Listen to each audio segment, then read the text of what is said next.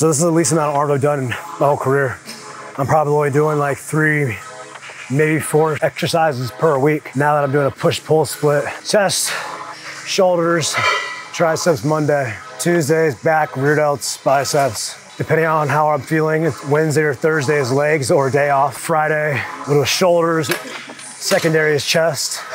Saturday, back and rear delts again, and biceps. I've switched to a split because I've been doing a bro split, 5-day split, pretty much my whole career. And I'll spend 2 hours doing one muscle group. And my recovery time was just really slow. As I gotten older, I won't recover as fast. And I'd be sore for 5 or 6 days. My workouts were getting hindered. It wasn't getting stronger, I was getting hurt.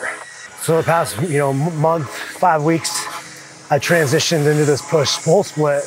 And I've been making a lot of improvements, getting a lot bigger. I'm recovering better and shocking the body a little bit.